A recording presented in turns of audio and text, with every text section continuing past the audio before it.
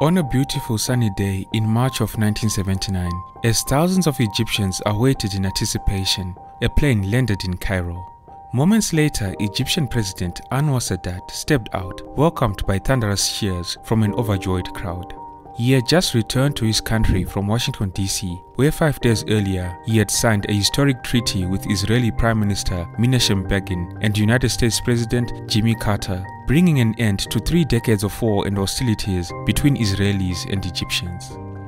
Since 1948, Egypt had joined other Arab states and went to war with Israel on 4 occasions. All of them were ultimately unsuccessful in fully defeating Israel, and Egypt, of all the Arab states, experienced the heaviest losses both in human casualties and financially. As with many historic moments that inspired significant change, not everyone was supportive of Sadat's peace efforts. Only 2 years after the signing of the Egyptian-Israeli peace treaty, President Anwar Sadat was assassinated by members of an Islamic fundamentalist group in October of 1981. This episode of African Biographics is part 2 of a 3-part series on the history of Egypt told through the lives of 3 of its former leaders, Gamal Abdel Nasser, Anwar Sadat, and Hosni Mubarak. Born into a family of 13 children on 25 December 1918, Anwar Sadat grew up among average Egyptian villagers in the town of Mit Abu Qom, 40 miles to the north of Cairo. By the time of his birth, Egypt had become a British colony. His grandmother instilled in Sadat a great love for Egyptian history by telling stories of Arab power and pride before the British came to occupy the country. From an early age, Sadat was an avid reader. Among the books and newspapers he devoured were accounts of Mahatma Gandhi's struggle against the British in India, a struggle Sadat admired and later sought to emulate. Anwar Sadat's political ascendance began with his matriculation in the military academy. As a result of the 1936 Anglo-Egyptian Treaty, access to the military academy was no longer restricted to the upper class. For the first time, the National Military Academy was opened to boys of the working class. The effect was to bring together in the military the very groups that were most politically active in Egypt and most eager for a change in the status quo. These sons of clerks, low-ranking officers, and small businessmen brought into the officer corps the anti-colonial fervor then prevalent on the streets of Cairo. At the military academy, Anwar Sadat met Gamal Abdel Nasser, beginning a long political association that eventually led to the Egyptian presidency. In the years after he entered the academy, Sadat was active in many political movements, including the Muslim Brotherhood, the fascist Young Egypt, and a secret military group called the Free Officers, which sought to liberate Egypt from British influence. In the early 1940s, during the Second World War, the Nazis, led by Adolf Hitler and their ally Italy, began invading Libya, forcing Britain to send Egyptian troops to defend the western border of British territory. However, some Egyptian soldiers, including Sadat, wanted to side with the Nazis in exchange for help in removing British control from Egypt. And so in 1941, Sadat and other officers started to plan a revolution with the assistance of the Nazis. When the British discovered Sadat's plans, he was stripped of his military rank and was arrested. While languishing in jail, Sadat learned English by reading newspapers and books, and he also learned German from another inmate. After 2 years in jail, Sadat tried to escape. His first attempt failed, but his second, in 1944, was successful. Hiding from the authorities, he lived as a fugitive, using the name Haji Muhammad, growing a beard to disguise his face, and working as a garage mechanic. Anwar Sadat soon resumed his plans to overthrow the British control of Egypt. He planned one assassination attempt on Egypt's prime minister at the time, but the effort was unsuccessful.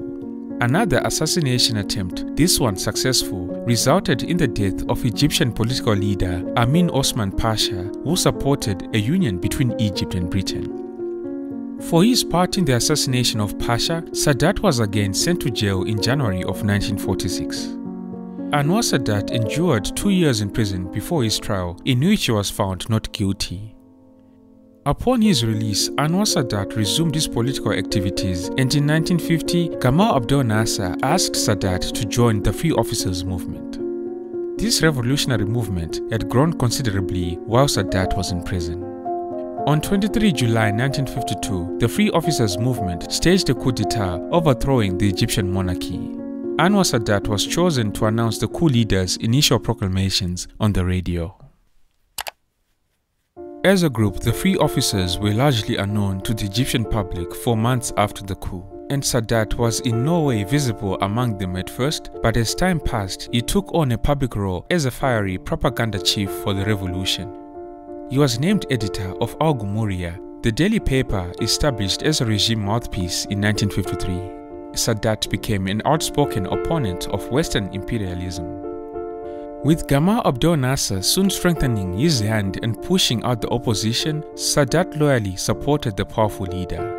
As factional politics swirled within the leadership of the Free Officers, from the purge of General Mohammed Naguib in 1954 to the dismissal of the military leadership after the disastrous Six-Day War of 1967, Anwar Sadat appeared detached from the action. Insulting caricatures of him appeared in the press, and jokes circulated about the lack of esteem Sadat enjoyed among his colleagues. Although he was named Speaker of the National Assembly in 1959 and Vice President in 1969, very few people took him as a serious contender for power, but I'll touch on this later. Meanwhile, while working with Gamal Abdel Nasser, Sadat learned the dangerous game of politics in a world of superpower rivalries. Their most important trial came over the Suez Canal, which President Nasser nationalized in 1956.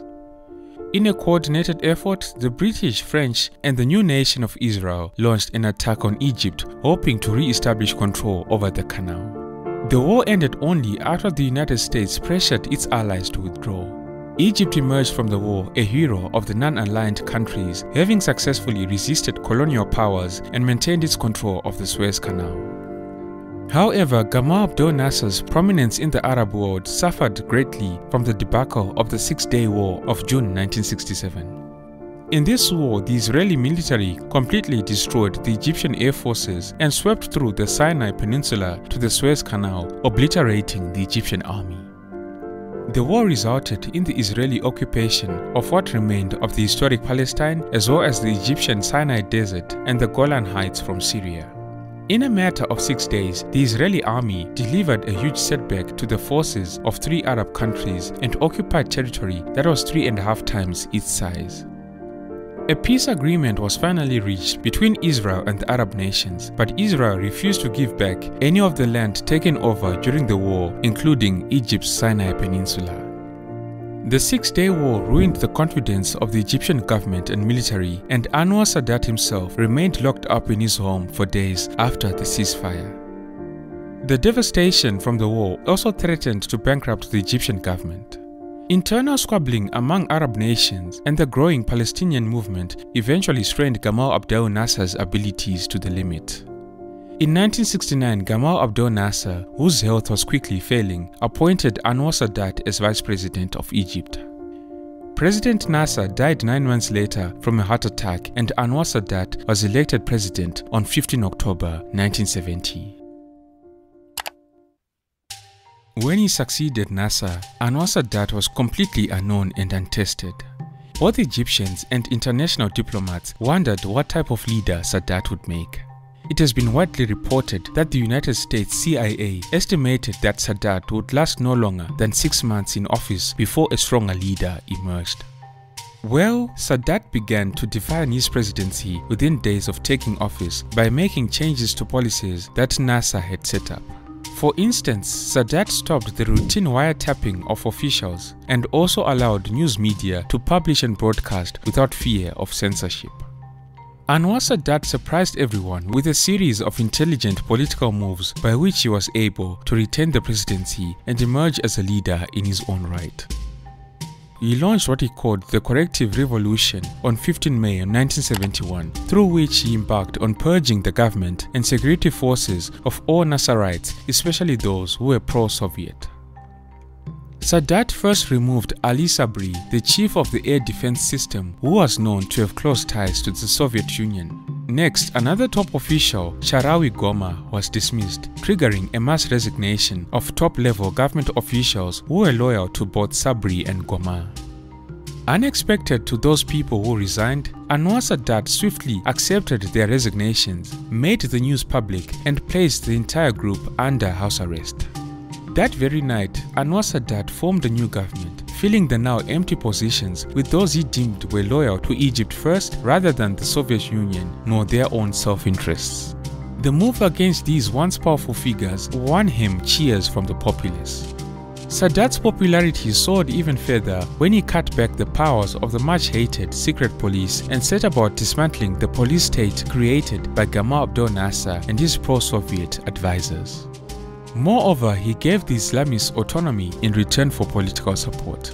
Sadat appropriated the title of believer president, arranged for the mass media to cover his praying at mosques, and began and ended his speeches with verses from the Quran. Anwar Sadat also encouraged the growth of Islamic student associations, promoted Islamic courses in schools, and reached an understanding with the Muslim Brotherhood, allowing it to function publicly once more as long as it forswore violence. President Sadat also reversed foreign policies that isolated Egypt from all but the Soviet Union, and he also returned property and industry to private owners. Unfortunately, domestic and international crises presented Anwar Sadat with seemingly insurmountable problems. The Egyptian economy continued to reel from war with Israel, and the Egyptians' continuing relationship with the Soviet Union deteriorated as the Soviets proved to be unreliable allies. When pressed for more military support to replace the devastation of the Six-Day War, the Soviets simply ignored Anwar Sadat's requests. In a bold move, which soon became his trademark, Anwar Sadat expelled the Soviets. The move to expel the Soviets was so unexpected that it surprised even the United States, as Sadat had asked for nothing from the United States in exchange for expelling the Soviet advisors. Sadat's overall objective was to reduce Egypt's dependency on a single foreign power. This grand gesture to expel the Soviets solidified Egyptian internal support at a time when the average Egyptian was suffering greatly. The biggest trial facing Anwar Sadat was dealing with the aftermath of the Six-Day War with Israel. Upon taking power, he began peace talks with Egypt's longtime foe, Israel, almost immediately. Initially, Israel refused Sadat's terms, which proposed that peace could come if Israel returned to the Sinai Peninsula. Behind the scenes, however, Sadat was plotting to retake the Egyptian Sinai if the Israelis continued to refuse the Egyptian peace initiative. Anwar Sadat and Syria's Hafez al-Assad built a military coalition to retake their territory in 1973. On October 6, 1973, the day of Yom Kippur, the holiest day in the Jewish calendar, Anwar Sadat struck. Just after 2 p.m., the Egyptian and Syrian armies, with advanced Soviet weapons, launched a two-front offensive on Israel from the north and the south. President Sadat ordered his forces to cross the Suez Canal in a surprise attack that broke through Israeli defense lines in occupied Sinai. With Syrian forces invading Israel from the east through the Golan Heights, the coordinated attack drove the Israelis back with heavy casualties on both fronts. Indeed, the Israelis had been caught unaware. Israel lost more than one-third of its air force, and many of its soldiers had died on the battlefield. Although they were now on the back foot, the Israelis managed to stage a counter-offensive. They also mobilized 2 armored divisions, which soon turned the Syrian advance into a retreat. The Israelis advanced, capturing territory deep inside Syria. As a result, units from the Iraqi, Saudi, and Jordanian armies joined the fight on the Syrian front to face the counter-attack. Still, the Israelis managed to achieve significant gains, advancing to within 35 kilometers of Damascus, Syria's capital, and occupying new territories to bring to the bargaining table. Both the Soviet Union and the Americans began airlifting arms, including tanks and artillery, to their allies as their stockpiles began to run out. On 16 October, 10 days after the start of the war, Israeli forces under the command of Ariel Sharon managed to penetrate Egyptian and Syrian defense lines and came within a shocking distance from Cairo, the Egyptian capital city. The counter-attack by the Israelis majorly turned the tide of the war in favor of the Israelis, and the fighting came to a stalemate. On 17 October, the Arabs decided to use a different tactic: oil. The Arab oil-producing countries under the Organization of Petroleum Exporting Countries, OPEC, decided to reduce their oil production by 5%. They pledged to maintain the same rate of reduction each month thereafter until the Israeli forces were fully withdrawn from all Arab territories occupied during the 1967 June War and the legitimate rights of the Palestinian people were restored. The Arab countries also enforced an embargo on the United States, suspending oil supply. The reduction in oil production and supply led to major oil price hikes around the world. Soon enough, no gas signs were seen at filling stations throughout the world. All of this caused the United States to reassess its support for the war. By the last week of October, the two sides were ready and willing to accept a ceasefire deal. The general feeling that prevailed in the Arab world, and especially in Egypt, was that of a great victory. Anwar Sadat's popularity was at an all-time high. Even though the Israelis had eventually regrouped and won back most of the lost ground, with this war, Sadat had shattered Israel's image of invincibility. In the process, the Egyptians restored their national honor by regaining some of their territory and by avoiding defeat. Anwar Sadat was hailed as the hero of the crossing, referring to his crossing of the Suez Canal to regain the Sinai. In the aftermath, President Sadat met with the United States Secretary of State Henry Kissinger and agreed to a ceasefire and withdrawal that would be supervised by the United Nations.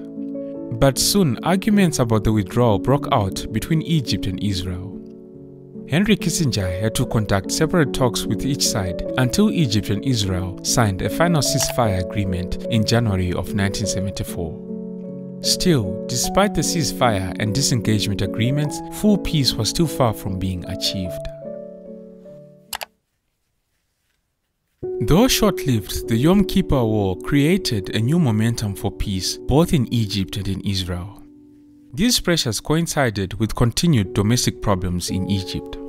The deteriorating economy in Egypt, accompanied by a growing distance between the rich and the poor, led to internal strife, riots, strikes, and attacks on the rich. Because of the weakening economy and increasing domestic strife, Anwar Sadat was convinced that peace with Israel would reap rewards for Egypt. He used his political capital from the 1973 war to initiate peace talks with Israel. In a speech to the Egyptian parliament in 1977, President Sadat affirmed his desire to go anywhere to negotiate peace with the Israelis. He even affirmed that he would go to the Israeli parliament to speak for peace. In turn, the Israelis responded with an invitation to do just that, and Sadat's speech to the Israeli parliament initiated a new momentum for peace. When he finished his speech, he was met with thunderous applause both from the Israeli parliament and from the Israeli population. President Sadat returned to Cairo and was welcomed by an electrified population and a parliament that was nearly in full agreement to endorse his actions. Beyond question or doubt, Sadat's visit to Jerusalem was one of the greatest milestones of the 20th century, becoming a cornerstone in the modern history of the Middle East. But in the months that followed, negotiations with Israel, again facilitated by the United States, stalled again over the Palestinian issue and territorial disputes. But a breakthrough soon came. In September of 1978, with the hope to finally settle a peace treaty once and for all, United States President Jimmy Carter invited Sadat and Israeli Prime Minister Menachem to Camp David in the United States. For 11 days, the three leaders negotiated, discussed, and argued. Finally, on September 17, 1978, the two sides, Israel and Egypt, were able to agree on a framework for peace.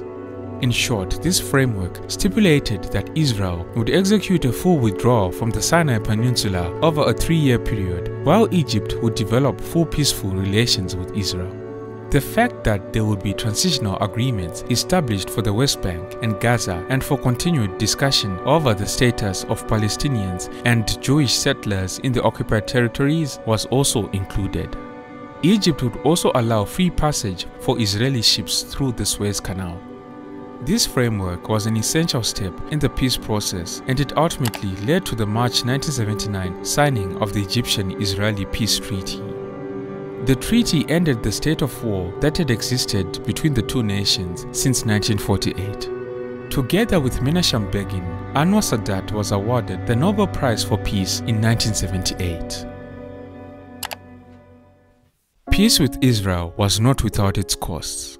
Sadat could not convince the Arab world that the Camp David Accords dealt justly with legitimate Palestinian rights. This led to the loss of financial support from the Arab states, which in turn resulted in economic hardships in Egypt. While Sadat's popularity rose in the West, it fell in Egypt because of internal opposition to the treaty and deteriorating economic conditions. Sadat's new relationship with the West and his peace treaty generated considerable domestic opposition, especially among fundamentalist Muslim groups. To them, the peace accord with Israel was commonly regarded as an opportunist capitulation to Israel and the United States that left the occupied Palestine territories of the West Bank and Gaza in the lurch. For some of the Egyptian Islamic fundamentalists, the peace deal with Israel was evidence presented on the world stage that Anwar Sadat needed to be removed from office at any cost. At the same time, President Sadat reacted to growing opposition to his regime by resorting to authoritarian rule and outright repression. In his most draconian move in September of 1981, President Sadat ordered the arrest of more than 1,500 people from across the political spectrum: Islamic activists, lawyers, doctors, journalists, university professors, and political opponents. A few weeks later, on 6 October 1981, it was a sunny day when President Anwar Sadat, dressed in army uniform, witnessed a military parade to commemorate the success of his October 1973 battle. During the celebration, Anwar Sadat looked up at the sky where the Egyptian Air Force Mirage jets were flying, while army soldiers and troop trucks paraded by. Suddenly, a military truck containing a kill squad stopped in front of the tribune. An army officer, Khaled al-Islambuli, an officer in the Egyptian army, was the first to exit the vehicle. He began shouting and gesticulating angrily at President Sadat. In response to the commotion, Anwar Sadat stood up and shouted back to confront the young soldier. At this point, al-Islambuli threw explosives at the stage where Anwar Sadat and his aides were sitting before returning to the vehicle to grab his weapon and shoot directly at the president. His colleagues who had stayed in the truck followed suit and began shooting. These weapons that they had brought to the parade were supposed to be just for show, but the assassins managed to smuggle in bullets for their AK-47 assault rifles. President Anwar Sadat was killed during this process. He was 63 years old. President Sadat was succeeded by his vice president Hosni Mubarak, who went on to rule Egypt for 3 decades and whose story I'll cover in part 3 of this series. Don't forget to like and share the video if you enjoyed it. Thank you all for tuning in. This has been Tatenda for African Biographics. Until next time, cheers. Have a good one.